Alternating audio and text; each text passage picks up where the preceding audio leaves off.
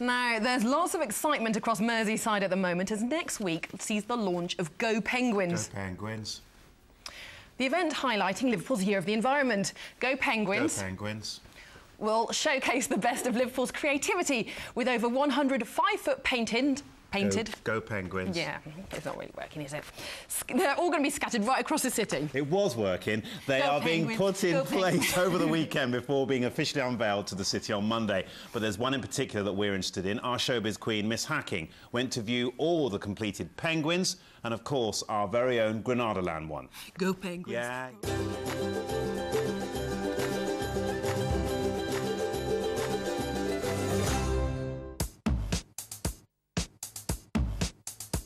Remember a few weeks ago when all the penguins were dull and boring? Well, not anymore. They've all been painted and ready to hit the streets of Liverpool, all 135 of them.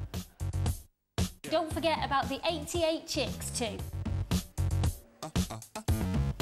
Our Granadaland penguin is looking fantastic. Are you happy and proud with it? I am really happy with it. I try to be as faithful as possible to Leah's design, you know. It's taken about 3 or 4 days with priming and then drawing and then painting it, and now it just needs to be varnished, and then it'll be on its way with the others on the parade. Last year, Superland bananas were so popular throughout Liverpool. How do you think the penguins are going to go down? I think these will be even more popular than the Superland bananas, really. And that's saying something. There'll be this riot of colour all over Merseyside, so, you know, it'd be great. So what does the winner of our competition, 14-year-old Leah Holt from Rosendale, think of Mike's interpretation of her design? So what do you think, Leah? Here it is, finished product. Oh my God, it's brilliant. Talk us through your design then, Leah. I just had it in mind that it was about CO2 and climate and everything, climate change, to do with the weather and everything. So I will try to get a bit of everything in there. My favourite bit is the lightning through the beak. Have you got a personal favourite on the penguin? On its back, where all the footprints leading up to CO2. Very proud, yeah. Leah, how does it feel for you, painting on your design? Nerve-wracking. I don't want to mess it up.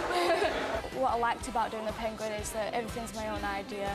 It's good if you have your own imagination and your own theme to it rather than somebody telling you what to do.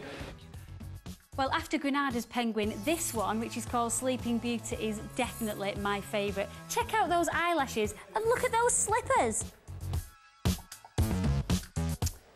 Oh, this is good too. Bit of bling. See, this one's good too. I love the hairy chest. Just can't decide.